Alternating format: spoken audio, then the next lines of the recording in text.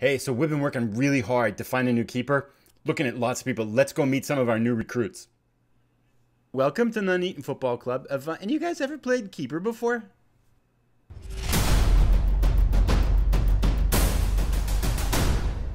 Hello everybody, welcome to Devotion to Promotion, the start of Season 7 with Nuneaton Borough. We have taken them from the bottom of English football to the championship. We have one more level to go, but we have a new chairman who's put on some pretty high expectations for us. Wants a mid-table finish, even though we have the smallest wage budget in the league, except for perhaps the team we're playing today, which will be Wigan. So we'll square off against them shortly. We have a lot of things to catch up on. If you saw the last episode, you know that we were desperately trying to find a keeper and a left back, as well as central midfielders and wingers and center backs and all those kinds of things. I think I have 3 good newses and 3 bad newses. And on the whole, I feel like we're in a little bit better place. We're in a considerably better place than we were a month ago. So let's dig in and get started. As always, when we start out, likes are appreciated, as are subscriptions. If you're new, that helps so much with the video, getting the videos in front of new people. And I would also like to say thank you so much for all the support over this series over the first 6 years and continuing on. It's always so much fun to read everybody's comments and to see people enjoying and watching the content. So thank you for stopping by and watching. I know that we're all super busy, and so the time you've given to the series has been greatly appreciated. Let's jump in and start. First of all, the good news. We have some signings. We got, I think, really lucky in many cases because we brought in that mass. We had no goalkeepers. I mean, we had one guy who Old Lady Plays said thought looked pretty good, and I wasn't really sure because when he played, he didn't look good, and kind of conflicting information. I think maybe he would have been somewhat adequate, but I think with the team where we are, we need someone better. But check it out. We do have now 1, 2, 3, 4, 5, a ton of signings, a bunch of signings. A lot of them are right backs. I kind of went crazy on right backs when we didn't really need them. Not sure what my thinking was there. But anyway, that aside, I think we've solved some problems. In that mass, check this out. Johan Cardinale. I'm not quite sure if you say that name right, but in this massive kind of trialist that we brought in, he showed up. He was Leeds United's keeper last year when they were in the Premier League, and they got, I think they're down with us now, but he was, and apparently he just got dismissed or left or something like that. 32 years old. We signed him for a very reasonable £5,750 per week for a 3-year contract. Probably won't be able to use him, I'm guessing, the 3rd year, but maybe for this year and the next year. If he stays healthy, I think he could do a pretty passable job. His numbers look good. Certainly a lot of green there. So I'm super thrilled that we seemed to stumble on the one goalkeeper that was left. And I was sure someone was going to sign him and take him away from us, but we did manage to get him. We also solved, if we look at some of these other signings, we solved our left back problem with a loan. Jose Maria Perez is in pretty good looking left back. He kind of slots out at the championship level. We got him on a loan from Manchester City. So he's in. We did also sign Rico Henry, who is now, he's going to probably start today, I think, down on the left at the left back position. So that gives us 2 pretty good left backs. I was not able to get a good center back. The one that we were trying to sign got scooped up by somebody else. We did also get a good left winger. This guy, Tom Ferry, looks pretty good, 21 years old, good speed, pretty decent crossing, significant potential upside. So pretty happy about that. He already slots out as playing at the championship level, and it looks like could improve a lot in the future. So work rate issues aside, I think he looks pretty promising, and he also will start out on the left side today. So I think we have, and oh, I want to show one more guy here. There are probably a couple other guys. We've got a couple of the loaney guys and things like that, and some right backs. This is the other guy I wanted to show you. On loan from Arsenal, Malthe Sommer. Check it out. 17 acceleration, 16 stamina, 17 technique, 16 finishing, 16 first touch, 15 dribbling, 14 composure, 15 flair, 14 deterrent. Like every number that's important for an advanced forward, he's got good numbers for. This is by far, I think, at least in terms of attributes, the best player we've had to play for our team at any point in time. So he will be starting up as striker. I may move him back to midfield because we'll get to the other one of the negatives. So on positives, I think we got a left back, we got left wing, we got a goalkeeper. The negatives, we could really use another center back of our own. I did sign Yeah, we could use another center back of our own to keep things simple. That would be helpful. And I really had like 3 or 4 midfielders slotted to sign, and we only got one of them, the lesser of the 4. The other three, two of the other three were scooped up by other teams at the last minute, which was really frustrating because we desperately need a midfielder, because the other thing that's gone wrong is that Fiore and Walsh, our first and second best midfielders, are hurt and can't play today. So we literally are scraping together a midfield for this game. And if we look at our schedule, we got a bunch of games coming up in the next few weeks, and we're not going to get Walsh, for example, our good defensive midfielder, back probably for the whole month. Fiore might be back by the middle of the month. So we're desperately looking for more midfielders. I do have one question for people. I probably have to answer it before this, but I'm curious to see what people think. This guy, Tatsunori Sugiyama, Japanese. He is, by theory, an outside right winger with some pretty good numbers. We would have to pay $250,000 for him for a transfer fee, and he would be asking a little bit under £6,000 a week. So a significant amount of money. Looks really good as an outside winger. I would like to bring him inside, however. However, his tackling for more defensive roles seems a little suspect. Advanced playmaker, his composure and his vision are a little bit suspect for this level, but I'm wondering what people think. Looks like he's got a pretty big upside. It's a lot of money, though, but we don't really have other options at the moment. There are some people I'm looking to try to pick up. If we look here, let's take a short list. I think they are. Here we go. Here's some midfielders I'm trying to get. I've ticked all of these guys off because I tried to sign them once and they wouldn't take what I was asking for. They're asking for a lot of money. But like this guy, I think would be a much better fit for the midfield, but we kind of need somebody fast. And Lewis Bate, I think, could also do some good work in there. Pretty young, 23 years old with a big upside, and they'd be significant. I don't know. We tried to sign him, and they wanted a ton of money, and then you get that back and forth, and now they won't talk to us for a while. I'm hopeful that once the season starts and they don't have a job, they're going to sign for perhaps a lot less money. This guy as well, this guy Jimmy McKenna, looks like he could play in there a little bit.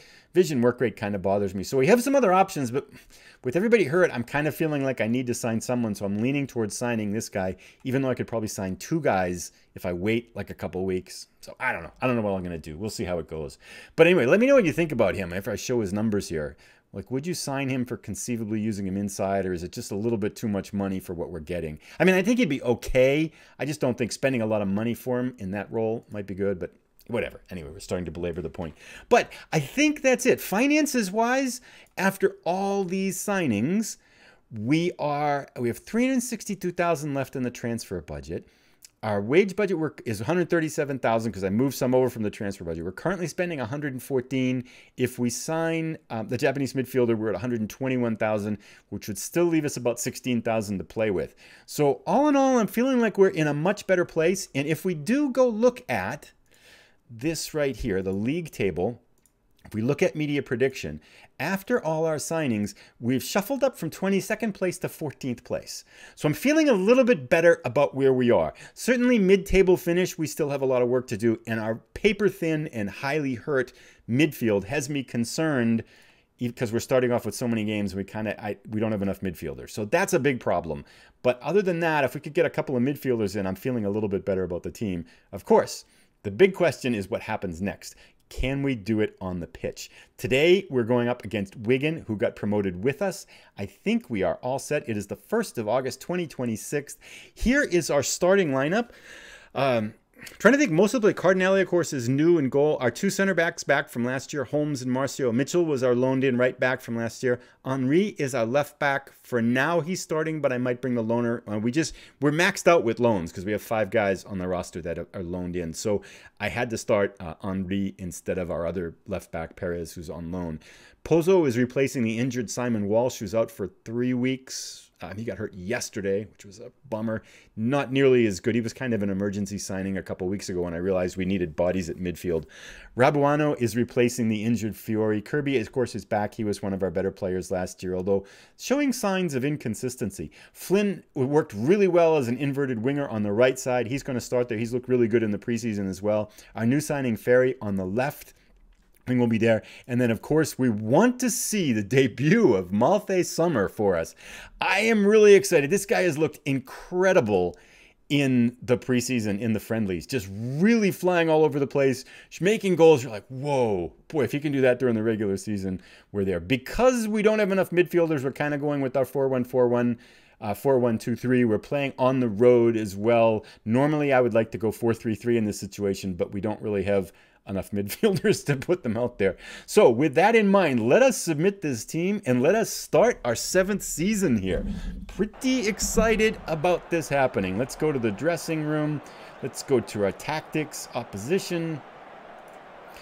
Ask assistant. They're coming at us with the 4-4-2. This is their first match in the championship. Let us show them that it's going to be a long slog for them to stay up. Let's go to team talk. Encourage the players. Give them a bit of morale boost. We are the underdogs. I don't think that. Let's go here. Cause an upset.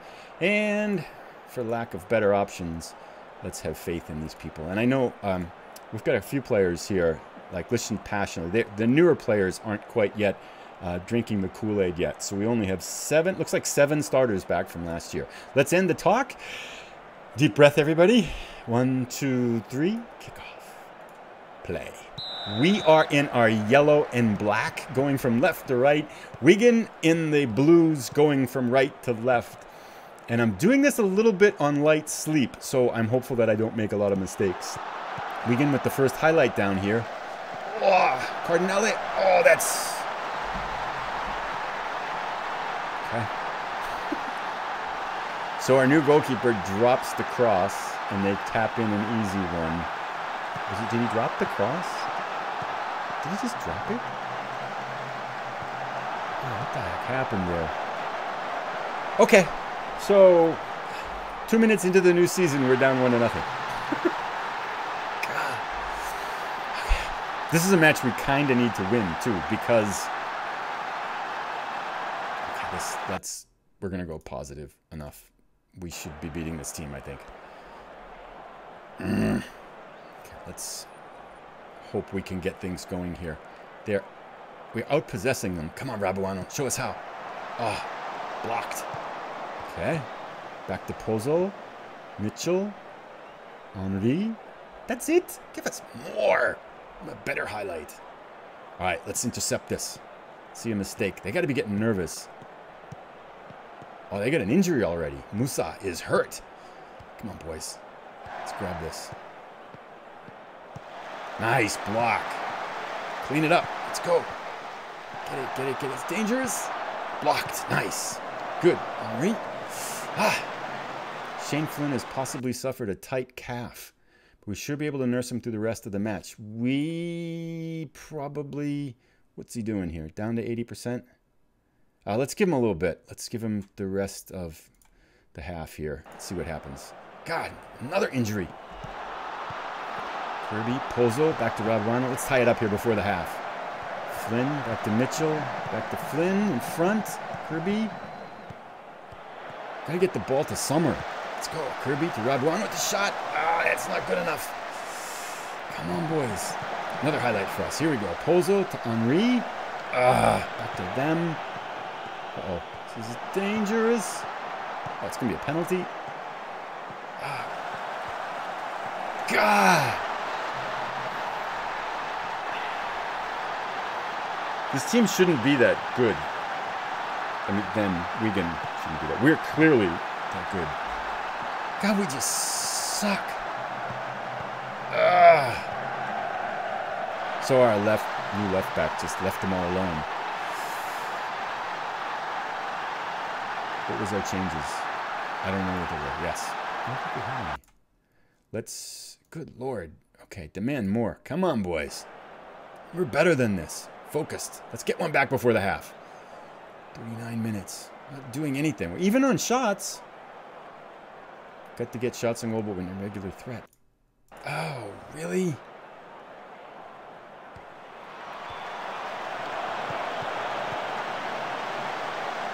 Oh, yes, he can save it. Paying you enough. Not the greatest start for Cardinale. Kicked it to the wrong team. Come on, boys. You know, I was thinking, too, there's that achievement, just saying, where you go down by 2 goals at halftime and you come back and win. And still, in all of playing, so this is 7th season now with 2,000 blocked. Good. We look terrible.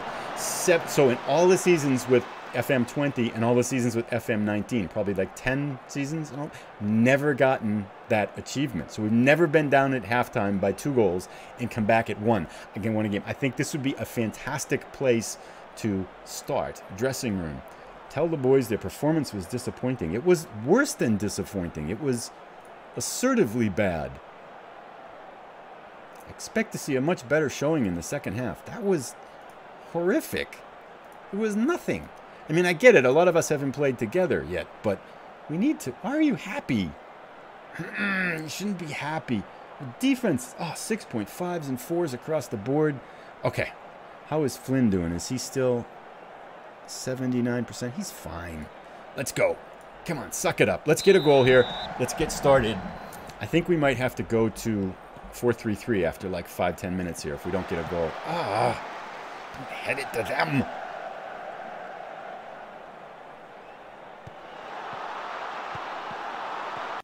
Oh, you know what? That's why. I wanted to turn this on. We're not pressing.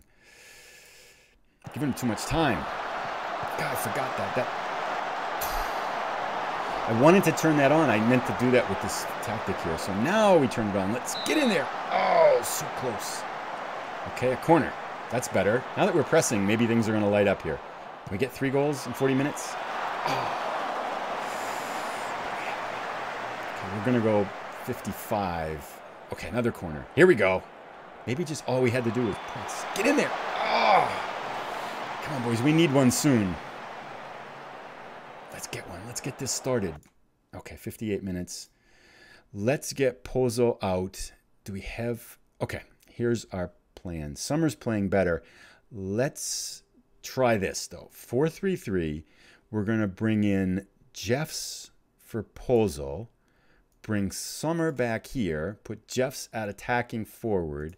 Put Summer as... He's fine here, though. Advanced playmaker. Attack. Put him as deep line playmaker. Support. That'll work. And then Rabuano as center midfielder attack. I don't know if we got them in the right places here. Let's flip them around here. Let's go deep line playmaker support. And let's go advanced playmaker attack. And let's see how that works. Does he want to be on the right? First to be on the right or in the middle in a 3-man grouping. Okay, get in the middle. Fine. Advanced playmaker attack, deep line playmaker. Let's just try this. See how that works. I have no idea if this is going to work at all. But we need to get some offense going. 61 minutes. I feel like... Get in there! Oh! Hit the bar. Come on, boys. I think the tide's changed a little bit since we've done this. Not since we switched the formation, but 66 minutes. We need a goal. Tactics. What else can we do? Pass into space, shorter passing. I like what we're doing on the whole. Flynn, how's our wings doing? He's terrible. Okay, so let's get Aaron Rowe out on the right side as winger attack for our second sub, and we better save our third sub. Flynn was slightly hurt, too. Let's demand more here, too. Shout. Demand more. This would be a disappointing start to lose 2-0, although it's... Damn it. I'm not doing anything. Oh, no, they got a highlight. Good. It's our highlight. Haha. They were just tricking us. Come on, Ferry. Feed it. Keep going, keep going, keep going. Get it. Finish. Oh. What was that? So much open space. Okay. Boy, time is just chewing up. Let's go all attacking here. Hit early crosses. Transition. That's fine. Lines up. I feel like I've kind of mismanaged this one a little bit because I should have had us get stuck in. I should have had us pressing early on, and that's when they kind of were taking it to us. But, oh well. Let's go a little more direct. That there, and let's make our last substitution. Ferry's been good on the left. We don't want a defensive substitution. Still, let's bring in Naylor, Everett, and get fresh legs out there. And let's try that.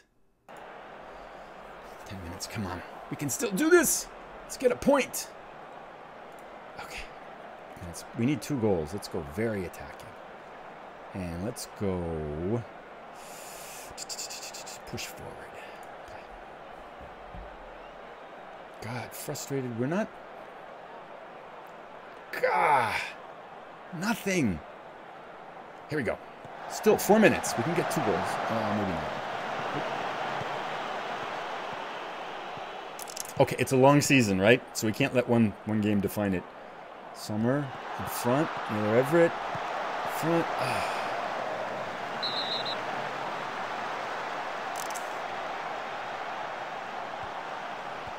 That's not a big deal. Gosh, we outshot them too. Make changes. Let's go, Jeffs. Go to goal.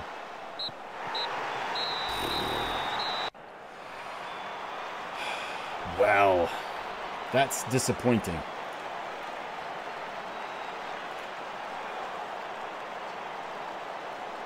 I am not happy with your performance out there. Let's get out of here.